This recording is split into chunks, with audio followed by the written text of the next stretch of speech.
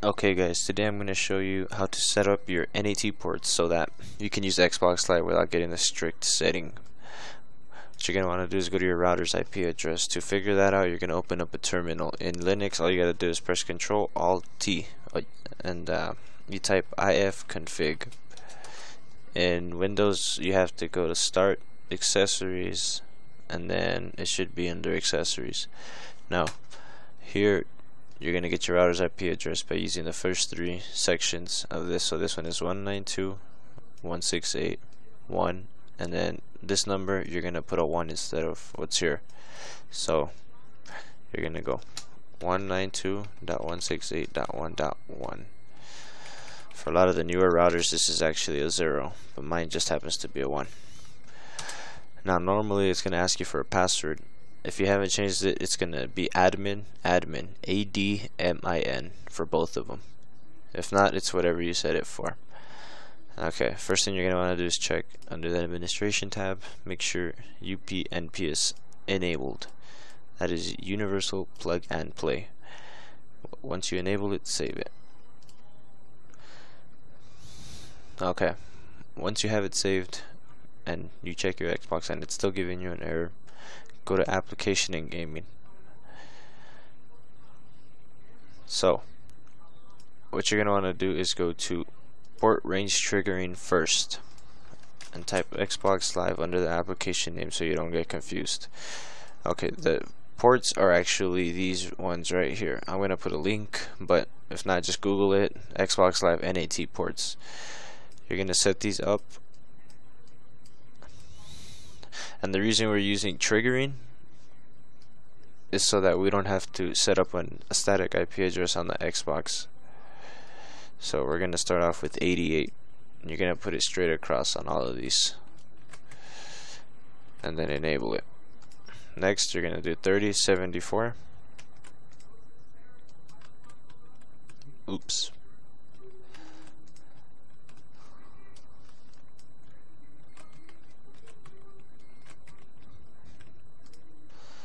And then 53.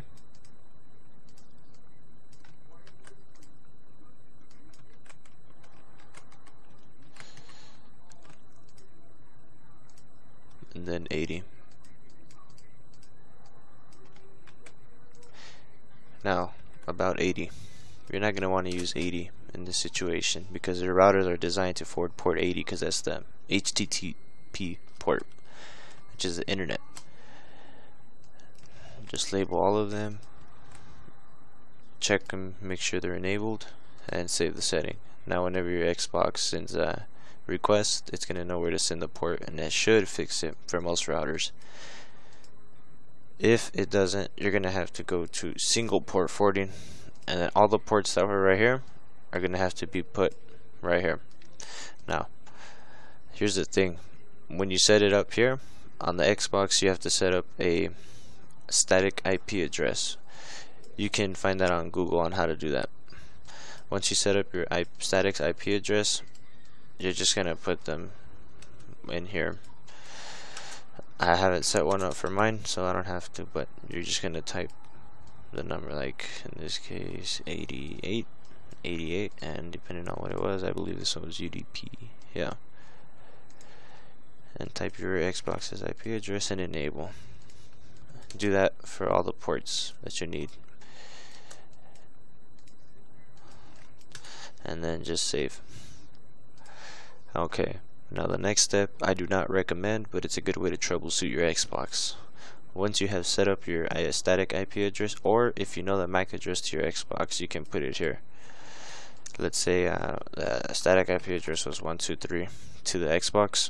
You type it in there and just save it, and what that's going to do is going to forward all the ports to the Xbox, and it's very unsafe. More risks of viruses or people tracking your information, but it's a good way to troubleshoot. And that is how you check your NAT ports on Xbox. If you have other questions, you can always use Google.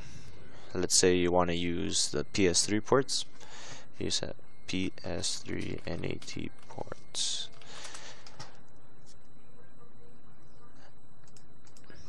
And then just look through.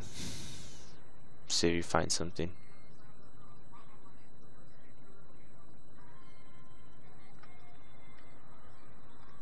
Well, this one doesn't show anything.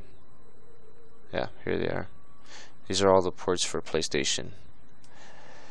You would put those either in triggering or forwarding. I recommend triggering though, if this fails, the UPnP. And well, the foolproof way to check it is DMZ. That one will work every time. Alright, thanks for watching. Like and subscribe.